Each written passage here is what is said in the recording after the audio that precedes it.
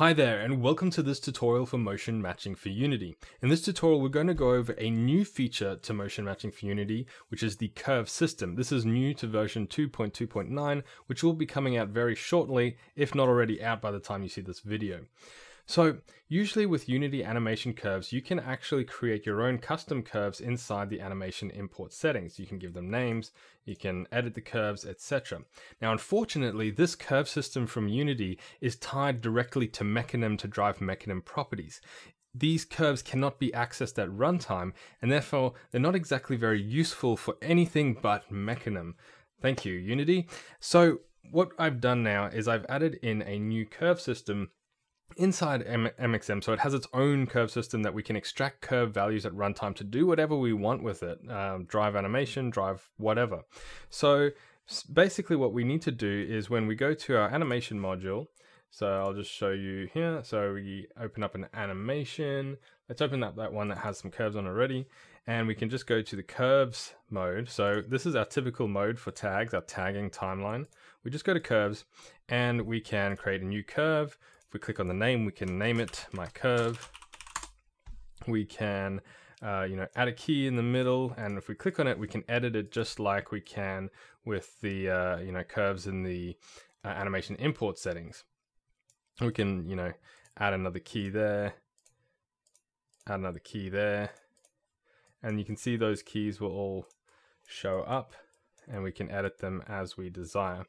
We could also just add the keys and edit the keys in here in the actual editor itself. This just helps with getting the timing right. But yeah, otherwise it's pretty much identical to what Unity has done with its own custom animation curves. The difference is we can use this with motion matching for Unity. We can see the value of the curve in this little box here at whatever time the playhead is at. And we can also delete the curve. I'm gonna click cancel on that one.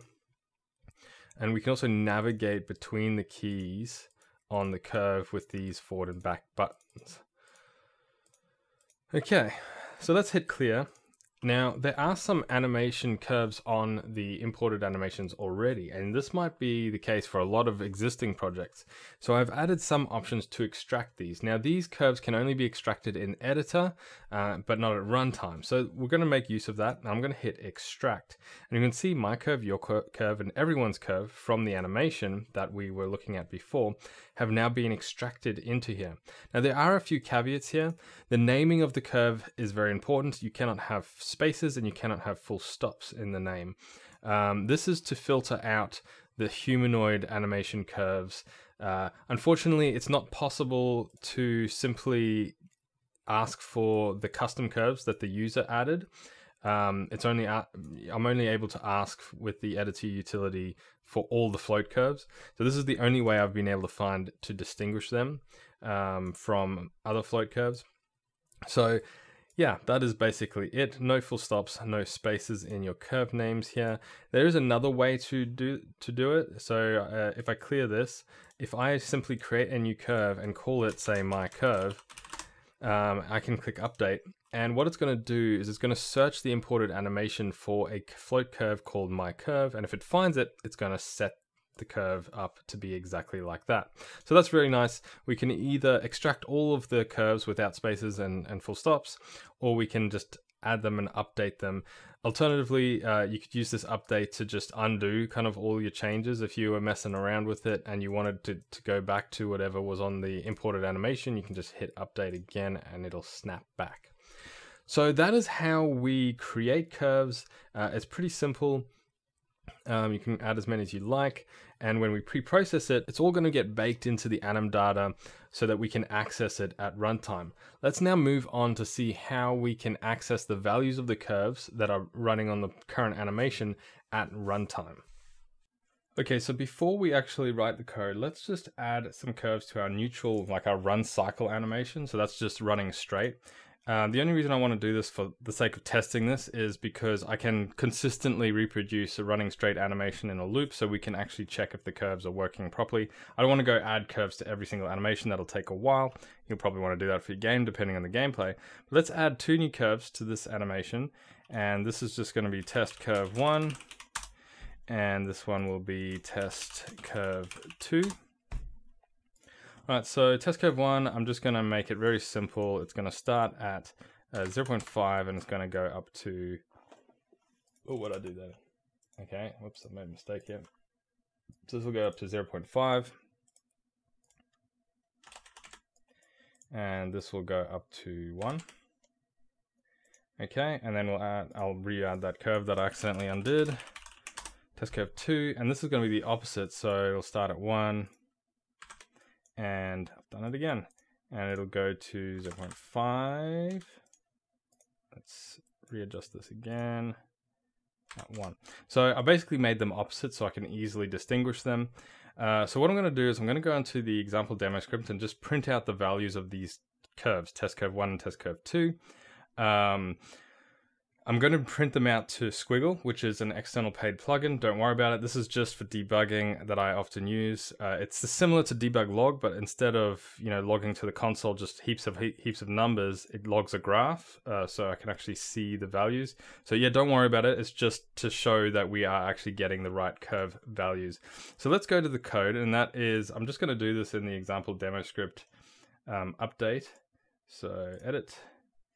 There we are, and I'm just going to do it here. So debug graph. So you would usually do debug.log, but since I'm using Squiggle, I've got debug graph.log, and I'm going to say test curve 1, and then so for the value, I'm going to go m. This is how we access the curve. mxmanimator dot get curve value. Now we can either get it from our value from the name of the curve or the handle. The handle is more efficient, but I'm just going to get it from the curve first, just to show you. Test curve 1, so it's got to be the exact same name. If it's not exact, it won't work. eCurve blend type. So this is kind of a performance thing, or what animations do you want to extract the curve from?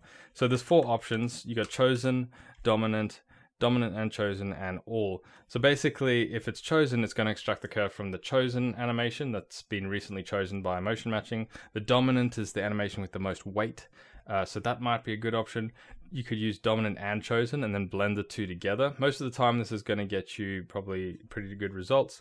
And the final one is from every single animation, and then it'll blend the curve value by weight. Now this is the least performant, and the performance is different depending how many motion matching slots you have and how many are active.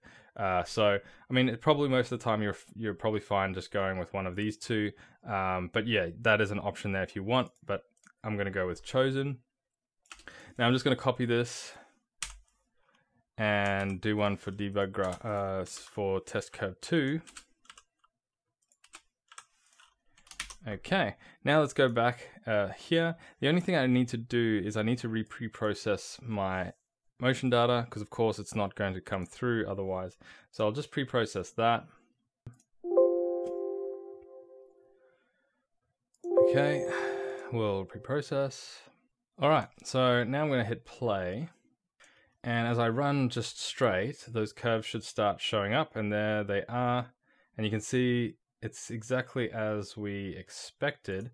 I'll just hit pause. So test curve 1, the value goes up from 0.5 to 1, and then it loops. You can see this is where the animation is looping, and it keeps doing that. And test curve 2 is the opposite. So the curve values are coming out perfectly fine, which is really good, and that's why I like to use Squiggle. I can easily see these values.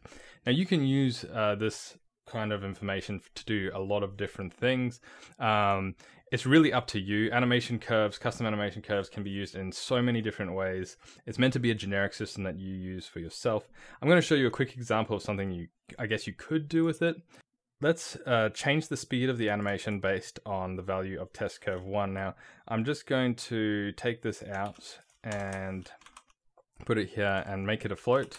So I'm just going to say anim speed test equals that. And I'll put this back in the log so we can see it. And here I'm just going to say mxmanimator dot set animations. What is it? Sorry, it's playback speed equals anim speed test. Now I'm only going to do it if the value is over 0.5, and the reason for this is that I've got a whole bunch of other animations that don't have any curves on them, and if we set the animation speed to 0, which is the default, if there's no curve on an animation, it's going to return 0, then we're going to get locked into something. So if anim speed test is greater than, let's say 0.49, then we are going to change the playback speed. All right, let's see how that turns out. It's going to look a bit weird because it's going to go from half speed to full speed and then just keep looping. But it's just a really quick and dirty example that I wanted to show you. There we go. Slow, fast, slow, fast. And it's actually affecting the motion. So because obviously the past trajectory. So I'm going to go to the MXM animator.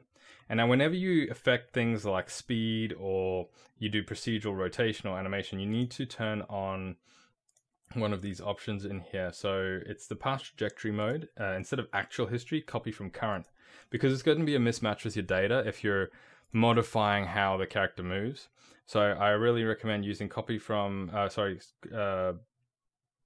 past trajectory mode, copy from current pose whenever you're doing that, or even if you have custom movement and not root motion. So let's do this. All right, so slow, fast, slow, fast, slow, fast. So there you go. There is a way to control animation speed with your movement. Now, obviously, I've gone out of the run straight. I'm doing these strafes, and therefore I'm getting 0, so it's not getting updated.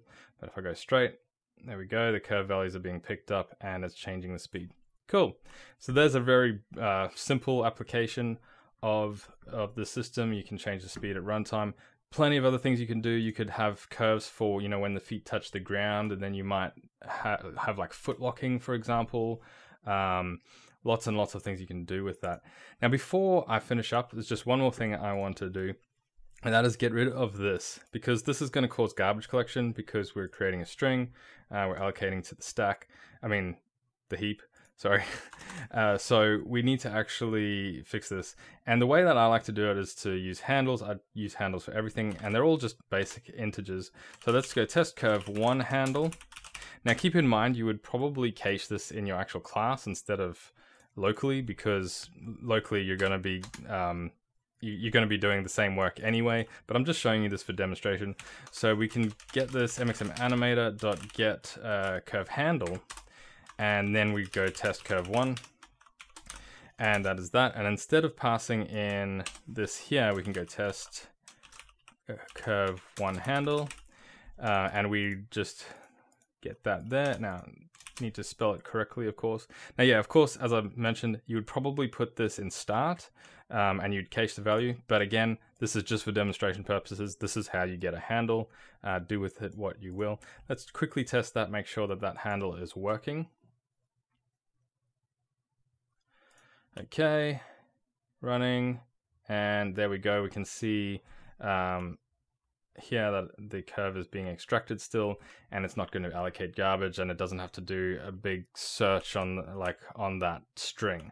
It just goes straight to that the handle index on the map. So there we go. That is the new feature for curves. Now keep in mind, this is the first iteration of the curve system with MXM. It only operates on the base MXM layer. It doesn't operate on different layers. So if you're using the MXM layer system or event layers, it's not going to be able to extract curves from that yet. That might come in a future update, but for now it's just for the base locomotion, the base layer.